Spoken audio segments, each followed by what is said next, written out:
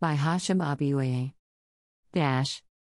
Osun State Chapter of the People's Democratic Party (PDP) has issued a stern warning to the outgoing governor of Osun State, Gboyega Oyetola, and the Osun State Independent Electoral Commission (OSAEC) against the purported plan to conduct local government elections across the local government councils, area councils, and the local council development areas in Osun State, maintaining that it is illegal, unlawful, and unconstitutional to embark on such wasteful exercise, especially at this crucial period in the process of transition to the awaiting PDP administration, countdown to the taking over of power by the Osun State Governor-elect, Senator Oyetola Jackson Nuruddin Adeleke.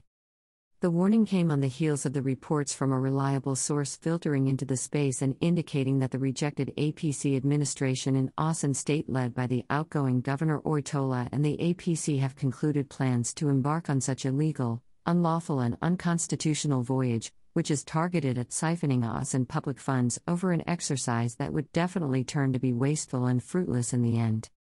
The Osun PDP wishes to remind Governor Oyetola and his OSAEC that for close to 4 years since the coming into office of Governor Oyetola, and since the inauguration of OSAEC by the Oyetola-led APC administration, the APC has failed to conduct local government elections in the state, despite persistent demand by the PDP. It is also to be put on record that the PDP resorted to a litigation which is still pending before the High Court of Osun State in Haus/M.139/2021 with PDP as the plaintiff, and Governor of Osun State, Attorney General of Osun State, the Osun State House of Assembly, the OSAEC, the APC, and the caretaker chairman in the LGAs, UCTAs, and the LCDAs as defendants to question the legality, propriety, and lawfulness or otherwise of the caretaker committee set up by Governor Oyetola instead of conducting valid local government elections to usher in a constitutionally recognized local government administration in Osun State, so the matter is sub judice. The concern of the PDP is further premised on the fact that by the provision of Section 28 of the Electoral Act, 2022, notice of any election must be given not less than 360 days before the holding of the election, while by the provision of Section 29 of the said Electoral Act, every political party fielding candidates for the election must submit the list of its candidates not later than 180 days before the election. By the doctrine of covering the field, the OSAEC law cannot give a shorter notice for the holding of an election than what is contained in the Electoral Act, otherwise, the OSAEC law would be running into a collision course with the Electoral Act, and in that circumstance, it is the OSAEC law that would give way, while the Electoral Act guides through. This is the settled principle of law to which the attention of the Governor Oyetola and OSAEC is hereby drawn, as in the case of OSAEC v. Action Congress decided by the Supreme Court in 2011.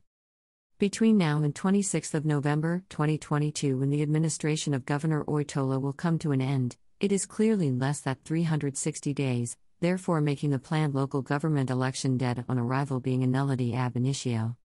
It is on this premise that the PDP hereby alerts members of the public to another wasteful spending by the APC administration in Osun State, an administration that failed to conduct local government elections for close to 4 years, blaming same on lack of enough funds, only to wake up in the wake of countdown to transition to the PDP administration to begin the process of the local government election. This is clearly one of the indicators of the concerns raised by the governor-elect in a release on Thursday, 22nd of July, 2022, that APC administration has embarked on a last-minute looting spree, conversion of public assets, pilfering of public property, and conversion of Osun public assets to private use. Osun PDP hereby calls on the people of Osun State to rise to the occasion by holding Governor Oyetola and OSAEC responsible in this voyage of illegality and unconstitutionally.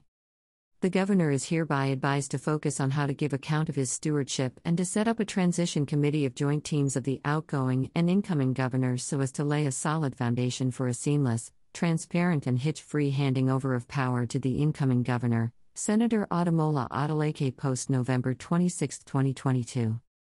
At Views Exclusive Rights, Hashim Abiouye, Secretary, Osun PDP Legal Committee, July 22, 2022.